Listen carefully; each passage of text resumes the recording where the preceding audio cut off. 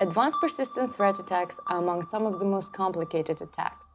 With large budgets and significant effort put into developing malware and attack execution, APT groups represent a significant threat to both governments and large commercial entities worldwide. That is why Kaspersky researchers monitor how APT groups refresh and update their toolsets. In the third quarter, Kaspersky researchers continued tracking cyber activities by APT groups carried out in various regions, including the Middle East, Korean Peninsula, and East Asia. Today, together with Costin Raiu, Ariel Jungheit, and David Emm from the Kaspersky Global Research and Analysis team, we are looking at how the APT landscape changed in the third quarter of 2021.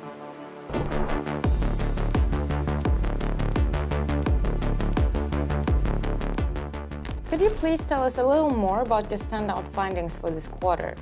The SolarWinds incident that came to light last December stood out because of the extreme carefulness of the attackers and the high-profile nature of their victims.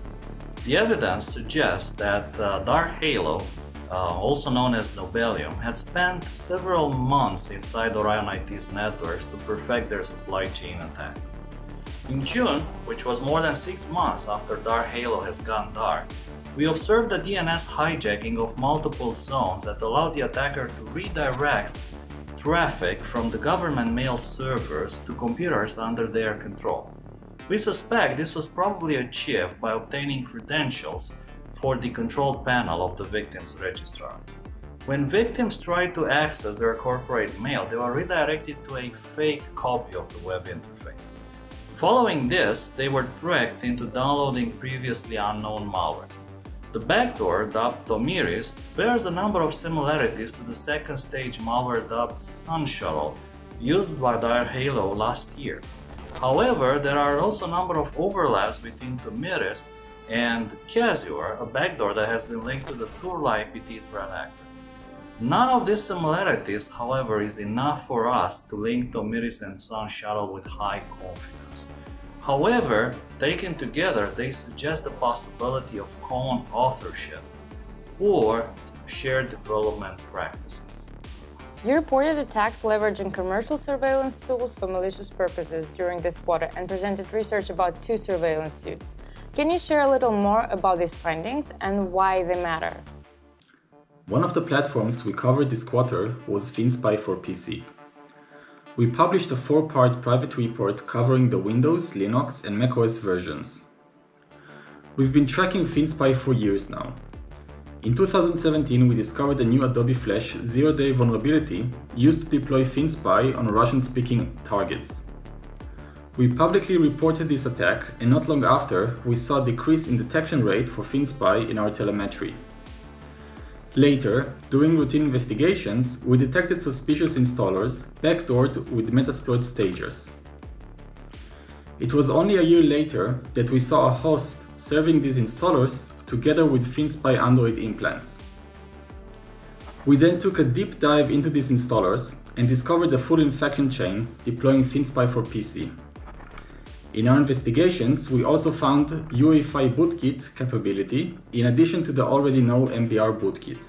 Similarly, we discovered another different set of very advanced activity using a framework that uses kernel mode rootkit and persists using UEFI and MBR bootkits. These attacks targeted government organizations and telecom companies in the Middle East using a previously unknown set of malware with similarities to a tool named Throwback and also integrating Slingshot in the execution workflow. Throwback and Slingshot are part of a proprietary commercial penetration testing toolkit officially designed for red team engagements. However, it's not the first time we saw Slingshot used in an APT attack. We saw Throwback, Netloader, and Slingshot used in a 2018 Fruity Armor campaign with similar targeting. Have you seen any dynamics in regional activity? And if so, what do you think was the main driver behind that? Regular followers of our APT reports will notice peaks and troughs in the activities of threat actors in all parts of the world. So in any given quarter, we may report an upswing or a downswing in the activities of APT threat actors speaking any particular language. However, it would be unwise to draw conclusions about long-term trends from a single quarter. Such variations may simply be the result of a temporary dip in activity, or it may result from limited visibility of threat researchers because no research team has a perfect view of the entire threat landscape. APT threat actors make use of various techniques to gain access to target systems.